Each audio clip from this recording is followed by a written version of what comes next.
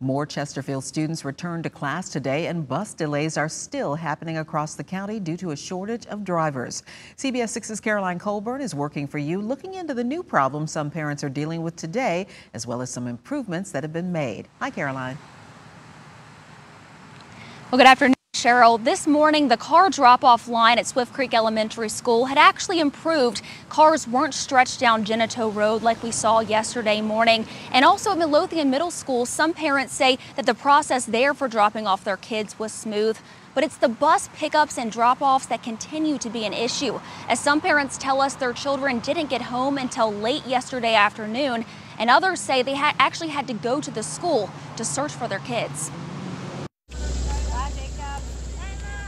This Chesterfield school bus comes to a halt along Windmill Ridge Drive in Midlothian Tuesday morning, 25 minutes behind schedule. You expect issues the first couple days of school. But Mom Kate Morales didn't expect what happened Monday night. The little kids didn't get off their bus until 6:29, and they're supposed to be home at 4:45.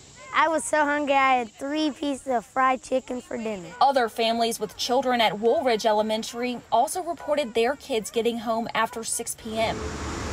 And over at A.M. Davis Elementary, There was just lots of frantic parents looking for their children. Mom Tiffany Hagan says she opted for her son Bentley to ride the bus, but he was put into the parent pickup group and she got a call to come get him from school at 5 o'clock. Finally, I found him. He was in the last trailer all the way in the back of the building, back of the school property. Parents were just trying to look for their kids everywhere, asking staff, and staff couldn't answer them. The district says this is all due to the bus driver shortage, and they've communicated to parents to expect delays. They've had plenty of time to try and figure it out, but I'm not really sure what the solution is. While these parents understand the driver dilemma, they expect day 2 to go smoother than day 1. There's never going to be a perfect scenario, but what happened yesterday just is uncalled for.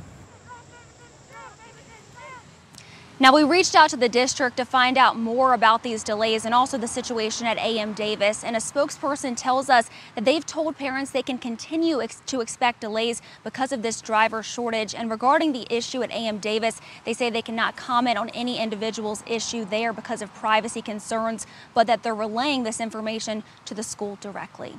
Working for you in Chesterfield County, Caroline Colburn, CBS 6 News.